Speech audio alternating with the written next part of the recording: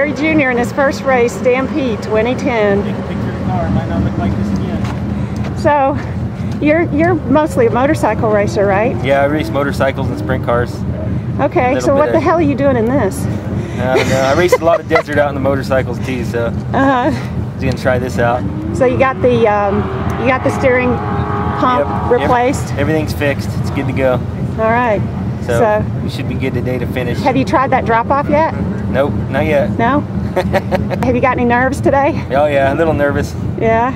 Goal is to finish though. Yeah, absolutely. Got to finish it. Who's your co-driver here? Kevin Meyer. How's it going? Kevin.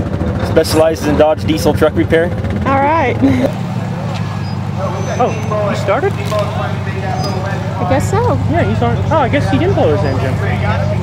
They said it was electrical. Yeah. Well, if it's electrical and he fixed it, he could keep on racing. They're saying that the rear axle is destroyed.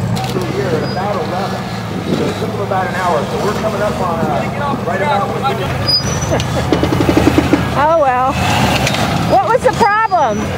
Electrical. Electrical? Yeah, the cable's loosened up and grounded out. Got a rig fried all the wires. inside that little block. Did Gary Sr. do the wiring? Not that I know of. 7 cents. Tell me what you want to tell Gary Jr. What I already told him, Yep. it wasn't his fault, it was our fault. There you go. And we're doing good. Mm-hmm. Cool. I was hoping you'd talk some trash. Nope.